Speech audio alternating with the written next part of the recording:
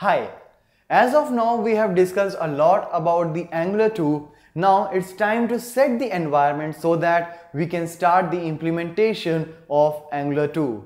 So in this particular video we'll see how to set the environment for Angular, including the installation of Node.js, which will provide us the npm, and then we will go to the GitHub to get the basic structure of your Angular application, and then we will be good to start with the Angular implementation, but that we will start from the next video itself.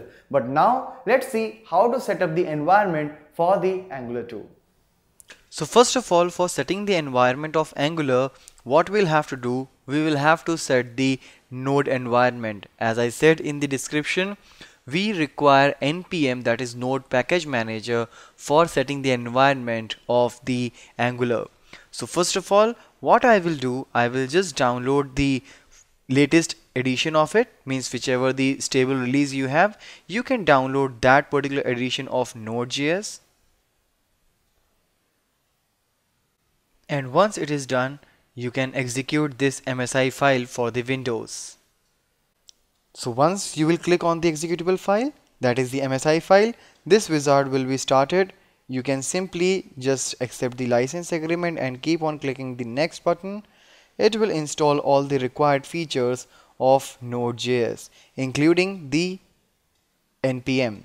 So let's click on install, and it will take a while to get installed completely. So now, as you can see, it is successfully installed. So let's click on finish to exit the wizard. And the next thing which we have to do is to jump on the GitHub site where you will find Angular/quick start. Alright, so just you follow this particular URL. This is the official path for the Angular startup website. So what you can do, even if you are not a member of GitHub, you can simply download the startup file in a zipped format. So let's click on this download zip, and it will download the zip file in your system. So this is the zip file which I have downloaded, and I have already copied that in my target folder, that is Angular_TP.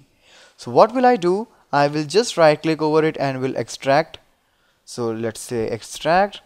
All the files will be extracted in a while, and here you can see all the files, required files. So what I will do is I will just select all these things and will cut it and will paste it here in the main folder, that is Angular_TP. And since I don't require this quick start master, the empty folder, and I have already extracted this zip file, so I will delete these two things. So now this is the scaffolded template provided by Angular for creating a basic Angular application. So as here you can see, this is package.json. If you are a bit familiar with Angular Node.js, you know, like here the package.json contains the complete application details here.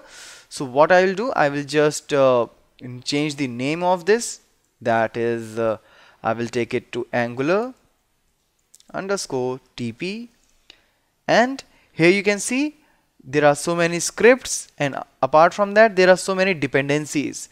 So what I will have to do, I will have to install all these dependencies, means I will have to install all the packages on which my application is depending. So for doing that, let's open the command prompt, and here I will change it to E drive and then Angular_TP. So once I am done with that, I will simply say npm install. So what it will do, if you will specify any particular package name, such as Express or somewhat, so it will install that particular package only. But if I'll say npm install only, so it will install all the dependencies which are specified there in the package.json. So let's execute this. Since there are so many dependencies are there, so many package dependencies are there, so it will take a bit time, and once it is done, we will be good enough to begin with the basic application of Angular. So as you can see here, it installed 482 packages in around 2 minutes. So let's see what all changes are being made.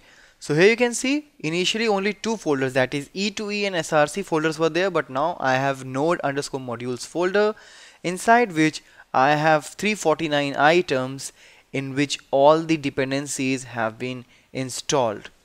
Now it is all about the environment setup of my node application. Now we will see about the structure. Whatever the structure is there means how we will have to start the work with a basic Angular application and how to execute an application in our next video.